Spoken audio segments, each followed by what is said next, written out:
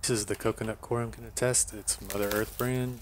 Seemed to work okay before, so see how much salt content it's actually got. There's a link in the description if you want to buy some off Amazon. Clean out the mixing tub and fill it with water. Wait for the core to absorb it.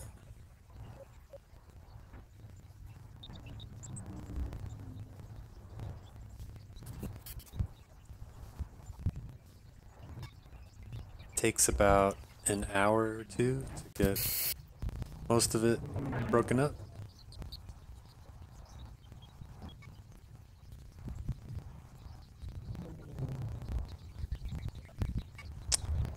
Just gonna mix it up real good here and oversaturate it a little bit, and then I'm gonna fill up this sock to strain it. And once I do that, I'm going to squeeze out all the liquid.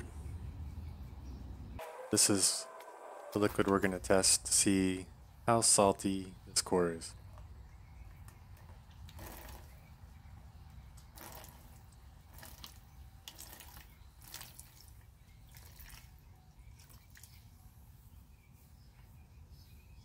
I'm using a conductivity meter I got off of Amazon for like 10 or 15 bucks. Seems to work pretty good. Link in the description.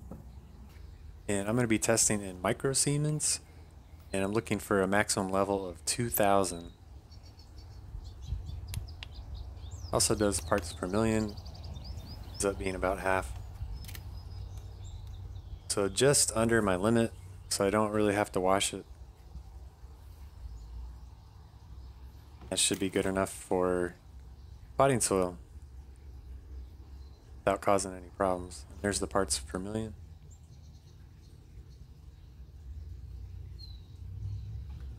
And I'm also going to test the tap water just for reference.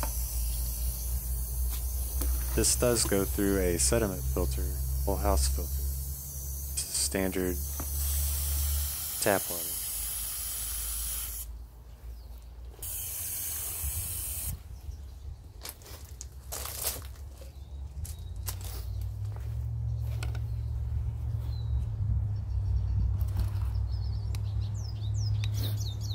Start the test in microsiemens, get about 500, perfectly acceptable. Just about half that in parts per million. That's it. If I was going to wash the core, I'd probably stick it in a bucket with some holes and just flush some water through. Test again.